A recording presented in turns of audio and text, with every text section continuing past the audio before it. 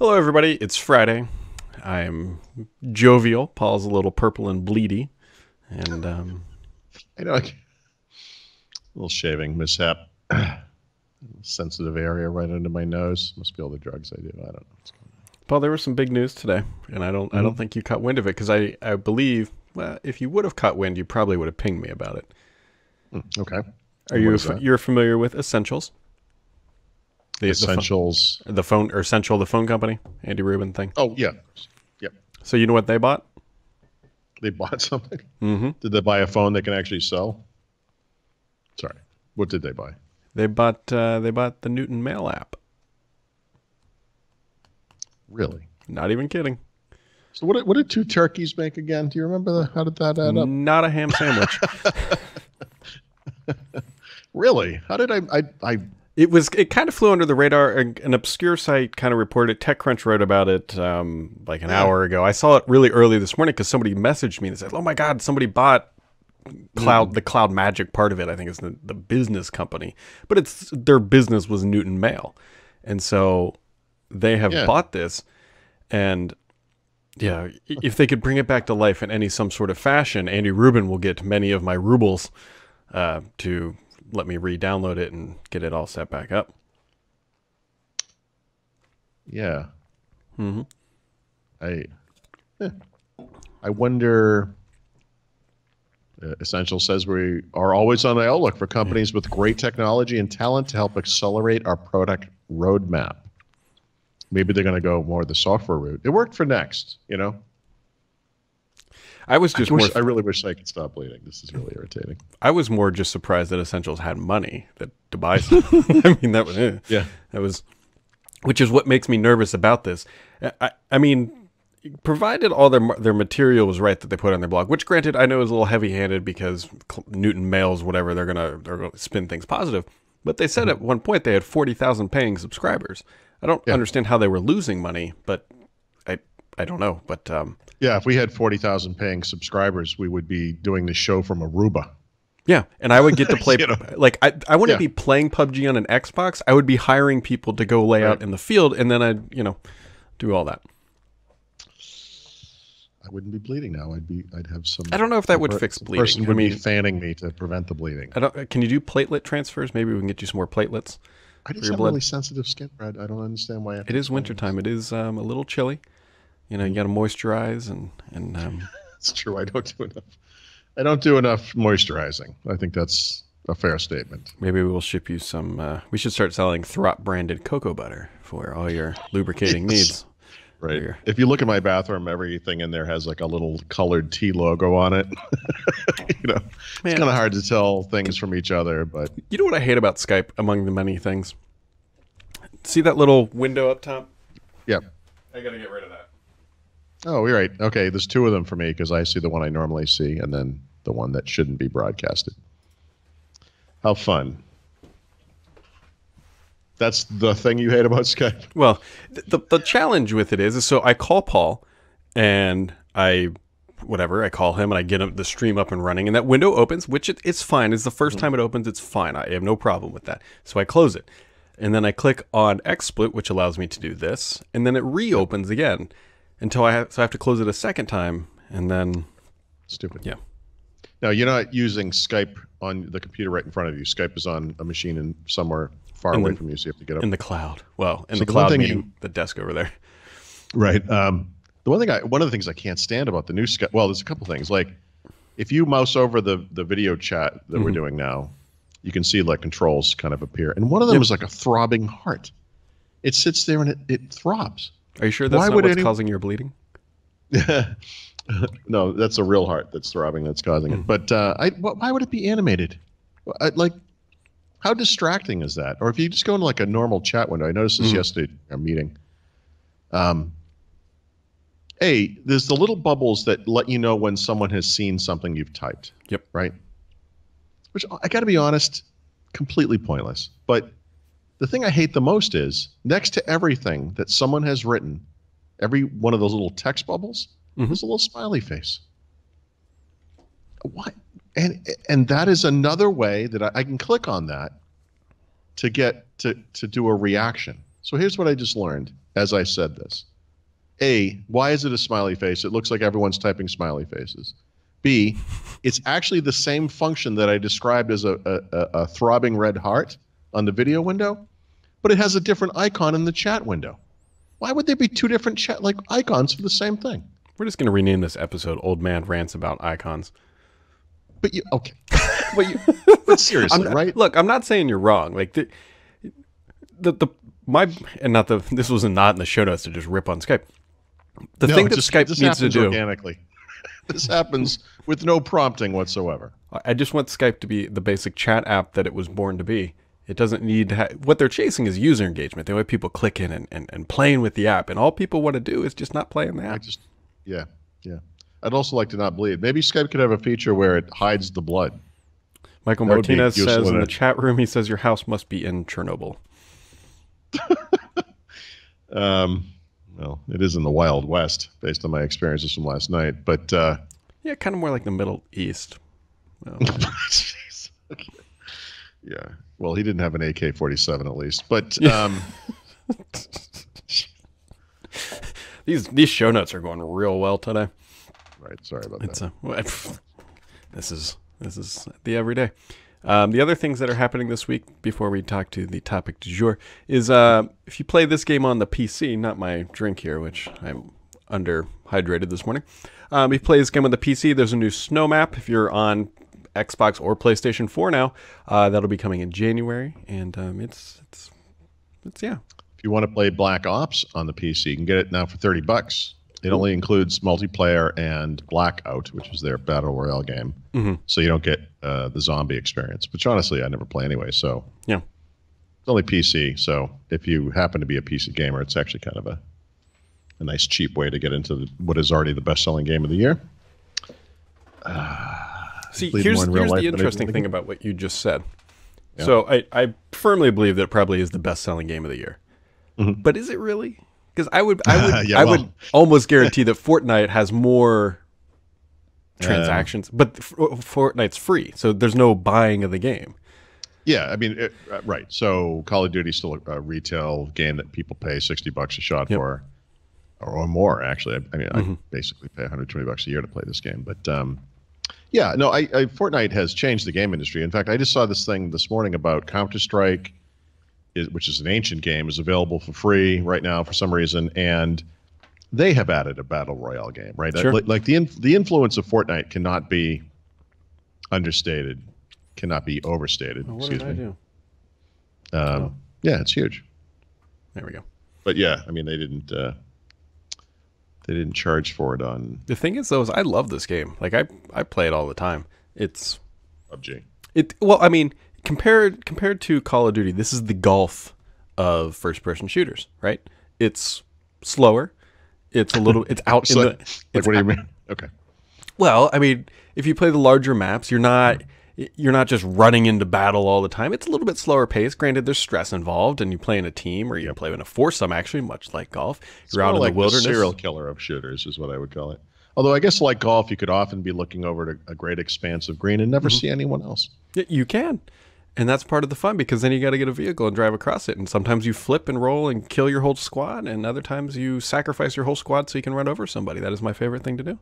Be in a car full of 4 people, we'll see someone standing next to a rock, and I will hit that rock at 120 kilometers an hour, kill the person, my entire squad, but at least I got a kill. It happens. Right. It is job one, really. It is. I got my kill. That sucks that you guys didn't. Sorry. Catch you next time. Yeah, you would fit right in with Call of Duty then, because I can assure you that is basically the mentality. So, anyways, the big news of the day, which is not my dapperly dressed guy who goes into battle every day, is Snapdragon late yesterday, 4 p.m. Eastern time, about 1 p.m. Pacific time, whatever, something Hawaii time. I don't know why I'm giving you time zones. Announced the Snapdragon 8CX. It stands for like computing extreme or extreme computing or something random in that nature. But what's important here is that this is a ARM-based chip designed specifically for Windows PCs. So there's mobile aspects to it, but it's not that they just took the same 835 that was in a phone, threw it in a laptop, and installed Windows. This is just what they did before. Yeah, which is what they did before. This is a, hey, we actually doing this right third time around, very much in the Microsoft, do do things, everything 3 times to get it right. And so, yeah, this is going to be super interesting.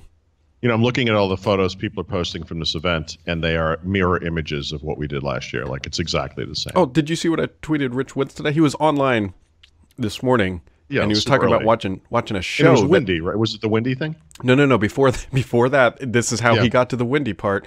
He was in his room like, oh, great, I can watch all the shows that are usually on at 3 a.m. or something at 10 a.m. in Hawaii. And I said, Rich, go outside, walk to the beach, turn left, find that path, and walk for an hour. Yeah, thank you. Because, by the way, I almost did that to him as well. He had a tweet where he said something like, it's cute that the hotel here tried to prevent me from accessing the HDMI port on my TV. And my response to that, which I did not post publicly, but what went through my head was like, how the frick do you know that there's an HDMI port on a TV in a hotel room, but by the way, is in Hawaii? Yeah. Go outside.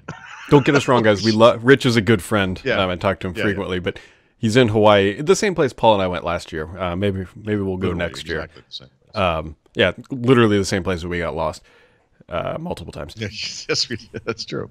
And so it's a gorgeous place, but it's very, very far away. Yeah, it's just too much travel to do it this year. We could have gone, but yeah.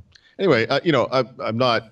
I mean, there's a part of me. I see some of the pictures. I'm like, oh yeah, this place is really great, But honestly, we can cover this news fine and not be there. And being there is not going to help us answer the questions that we have about this thing, which is, what is the performance really like? And they're claiming Core i5. We don't know what that means exactly. Did they mean like dual core i5, Y series, whatever? But right. If they're in that ballpark, this solves 50% of the problem with Windows 10 on ARM. There's not much they can do to solve the other 50%, which is this compatibility issue, right? Which is 64-bit Win32 apps, everything Adobe makes, for example, Photoshop, etc. Except maybe work with Adobe and those companies and see if they can make that happen on an app-by-app basis. So far, by the way, has not happened, not once, but that's the goal. And so, they've done some porting, like Firefox is being ported to ARM, so that will work natively on the platform. Chromium, of course, is as well. What about Edge? And they're working, and well, Edge actually already works, but nobody uses it on that platform either. Yeah. So that is low blow. Anyways. Anyway. This seems like good news. I will say, I just this week got in a Snapdragon 850 based PC, right? The first one, I believe it's the Lenovo Yoga C630. And with the understanding that the first generation Snapdragon 835 based PCs were literally unusable and were the rare product that I cannot recommend to anybody in any circumstance. This one is better. And it's still, what I want to do is compare it to, I have that Intel Y series HP Envy, and I'm going to do some performance comparisons with that perhaps today.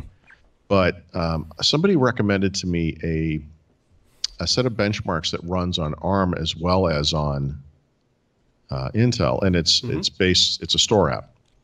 And so I did run this benchmark across on both the 835 and the 850 system. And again, this is just a number, and I'm not sure what it means exactly, but it was 22% faster than the 835 based system. So that's Qualcomm, decent. Yeah, Qualcomm claims 30%. I will say, just anecdotally in using it, with a couple of rare exceptions, it's fine. When you do something like load Microsoft Word, it comes right up. It appears instantly. It's very quick. If you do something like run Chrome, which right now is an x86 application, has to be emulated, there's a slowness to the initial draw of the window.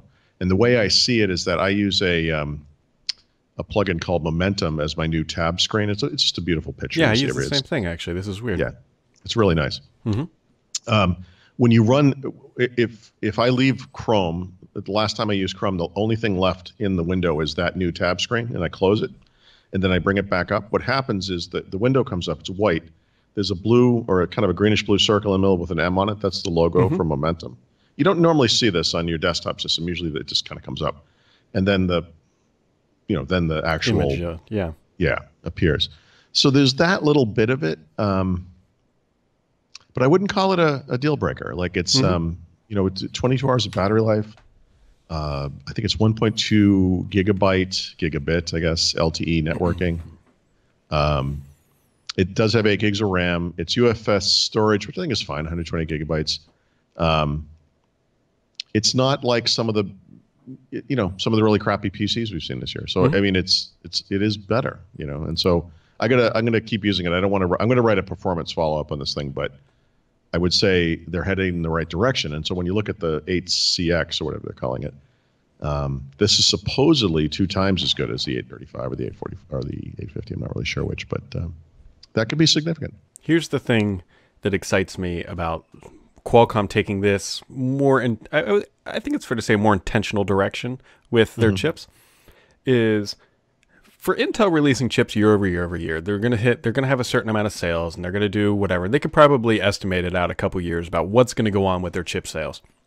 Yeah. Qualcomm, on the other hand, is massively incentivized to make a desktop class processor on ARM be successful because they have 0 sales. Let's just say last year was 0, whatever, 10,000, something very small. 0. It rounds to 0. Right. Qualcomm's upside as a business, if they can make this happen, is massive. They can make a whole bunch of money that will take away from Intel, that's good for the consumer, but more importantly, it's good for Qualcomm. And so if there's one company out there right now that could upset what Intel is doing and make Intel get serious about building chips and building high-performance stuff, it's Qualcomm. It's not AMD. NVIDIA you could potentially lump in there too.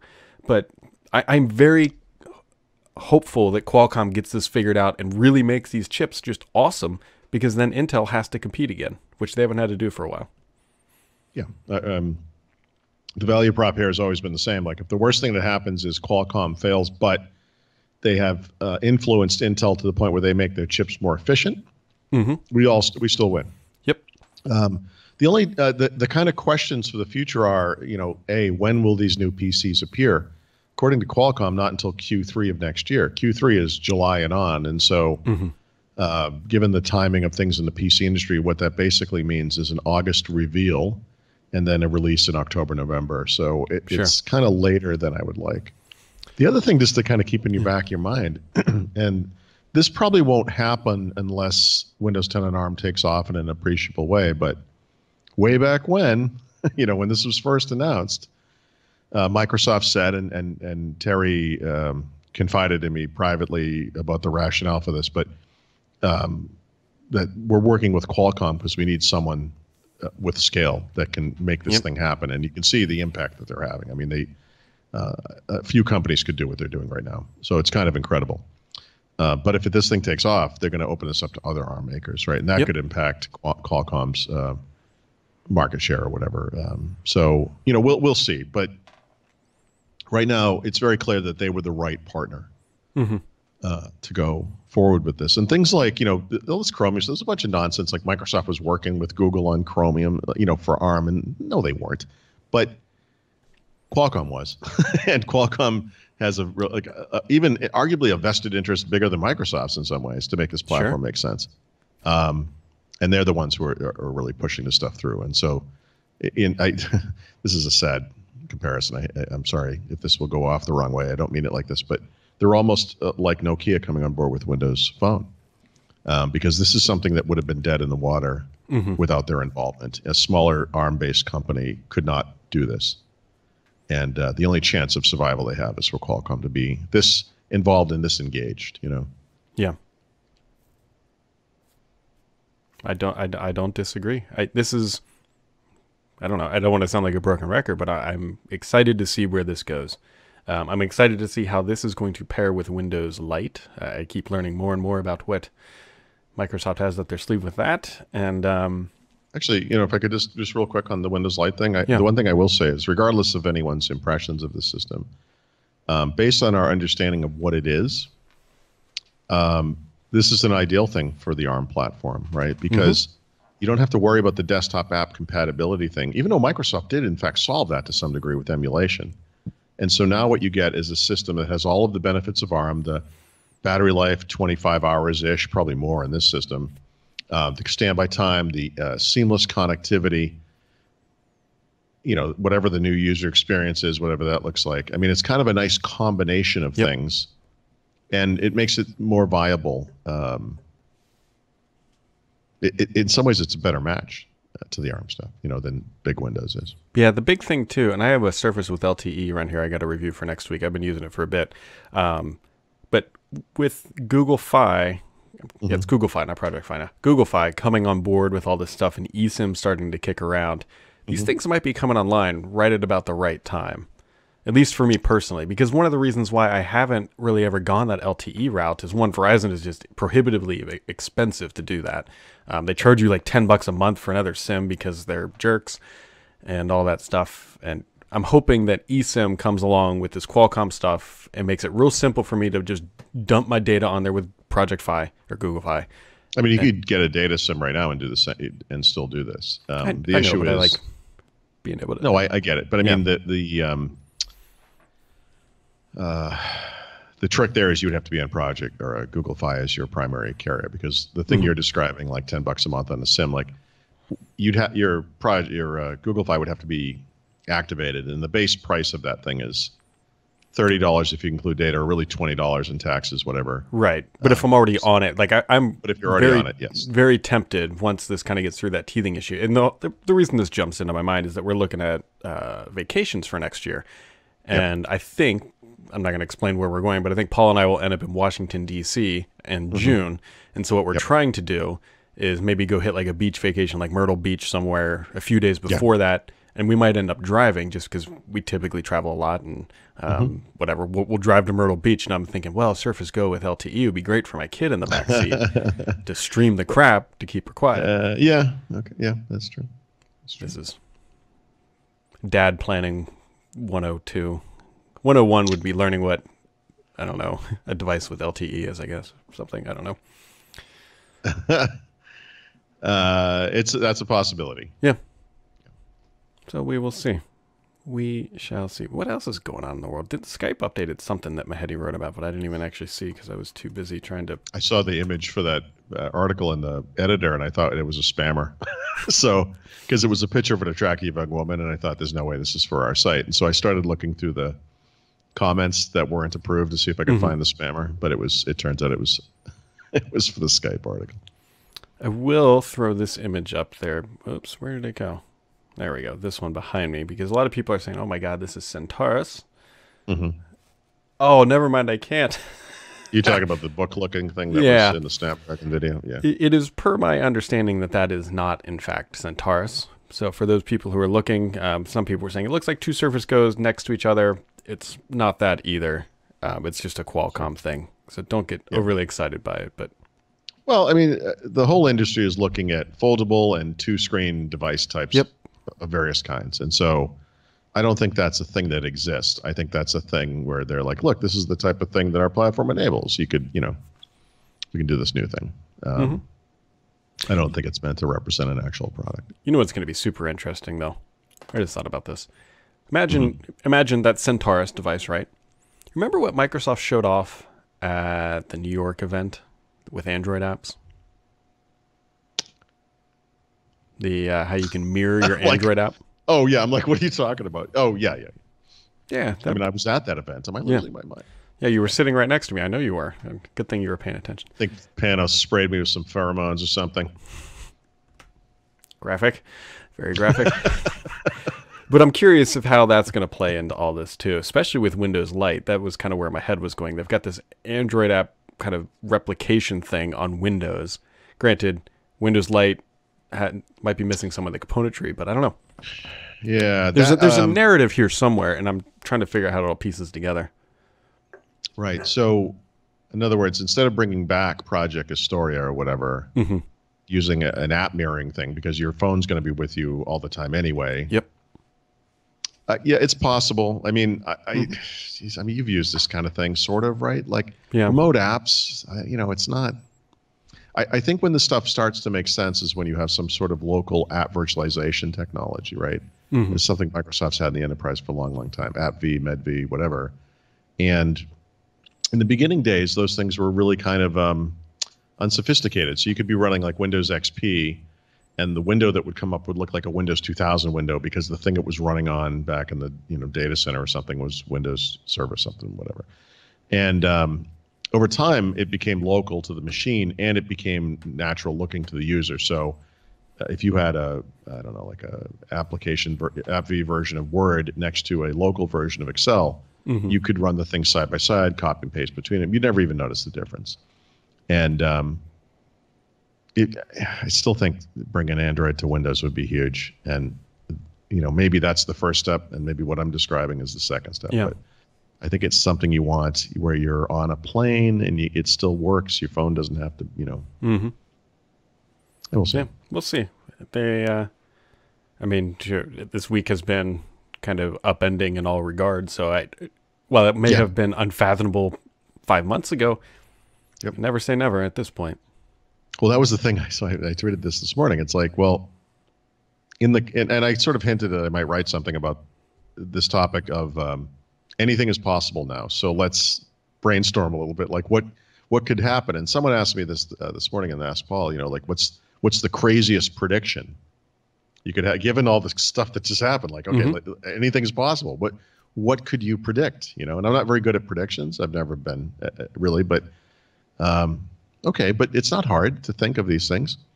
What if they just open source Windows 10? You're right. This goes back to this thing I keep talking about endlessly, like it makes any sense at all. But that conversation I had about maybe Linux being the underpinnings for some future thing because Linux is open source and blah, blah, blah. Well, what if they've open sourced WPF and WinForms and WinUI? They're taking the open source Chromium for the browser. It's a legacy operating system anyway. I mean, why they could do what they're doing with WPF? Just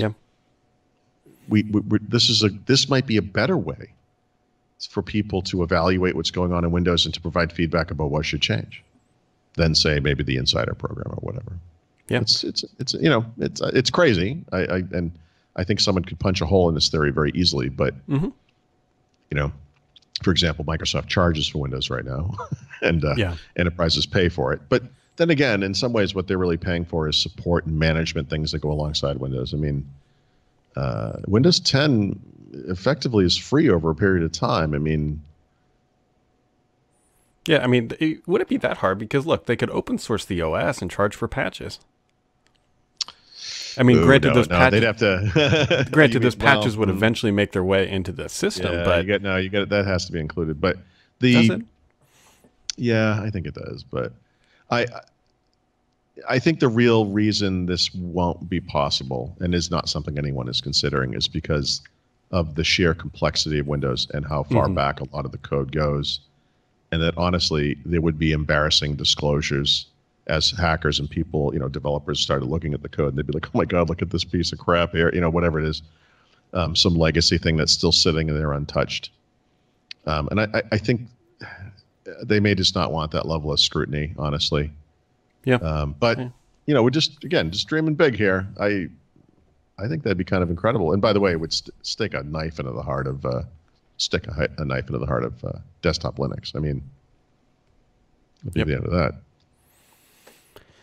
Yep. It'll be interesting to see what happens in the years to come.